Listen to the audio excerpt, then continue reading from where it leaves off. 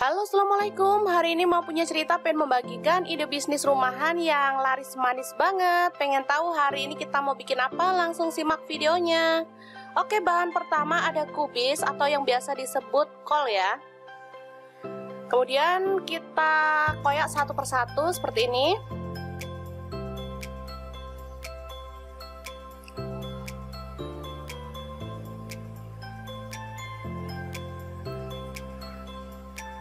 Ini masih seger banget, jadi agak susah ya teman-teman.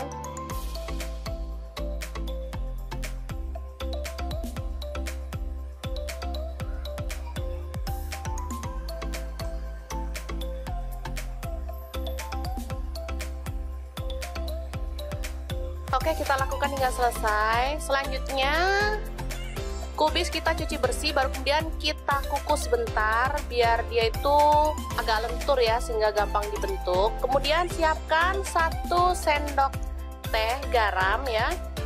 Kemudian bawang merah goreng 1 sendok makan, bawang putih goreng 1 sendok makan juga, kaldu jamur saya pakai setengah sendok teh. Kemudian merica bubuk saya pakai 1/4 sendok teh. Lalu kita ulek hingga halus.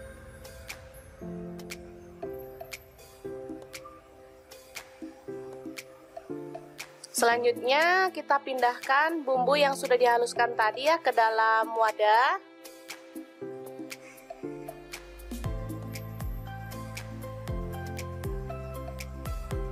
Kemudian kita tambahkan daging sapi yang udah dihaluskan. Ini saya pakai kurang lebih 150 gram.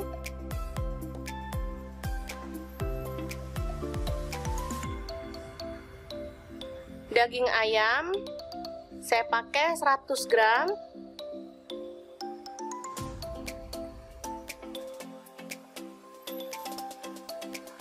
Kemudian 1 butir telur saya campurkan jadi 1 ya.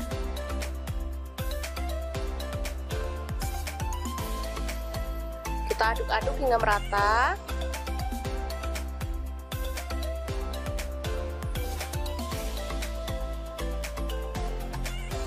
Selanjutnya kita akan tambahkan tepung kanji atau tepung aci atau tepung tapioka, sama ya, satu nama.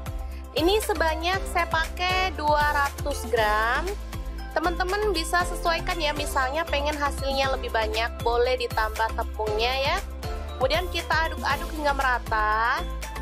Kalau teman-teman merasa ini tuh kayak terlalu padat, boleh ditambahkan air hangat atau air panas ya, secukupnya aja, sedikit demi sedikit. Kalau saya sini nggak ditambahin air sama sekali ya.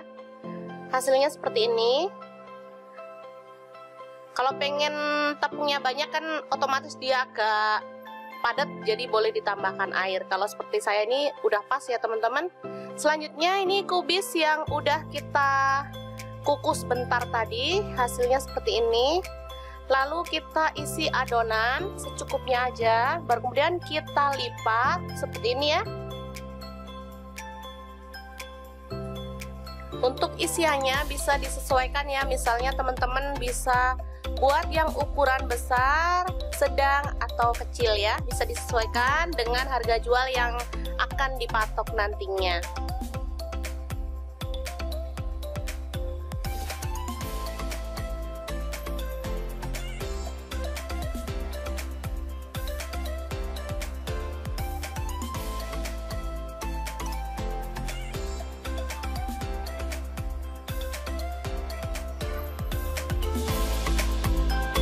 Oke, ini dia hasilnya, banyak banget.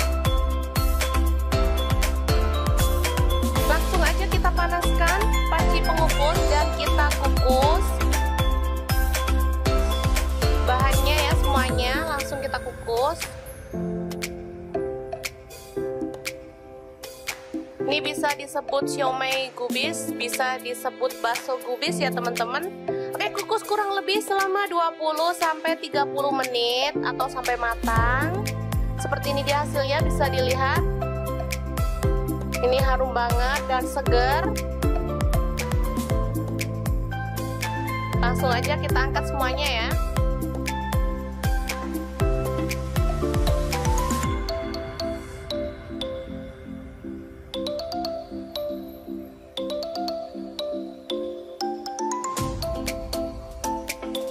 Oke, mantep banget. Ini bisa dimakan langsung, bisa dimakan bareng saus sambal atau saus kacang ya teman-teman.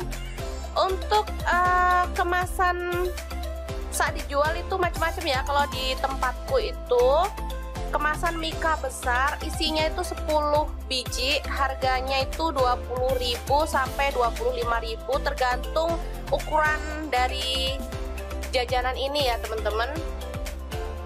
Jadi untuk harga jual itu terserah teman-teman, bisa disesuaikan dengan modal di wilayahnya masing-masing, karena harga beda di satu wilayah dengan wilayah yang lainnya, jadi bisa disesuaikan aja.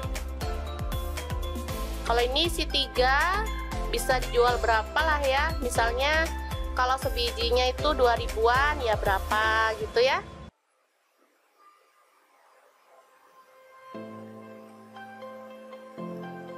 Kalau yang besar itu di tempat saya tuh ada yang 3.000 sampai 3.500 juga ada ya. Kalau kecil gitu antara 1.500 sampai 2.000. Jadi bebas banget. Oke, kita lengkapi dengan saus sambal ya.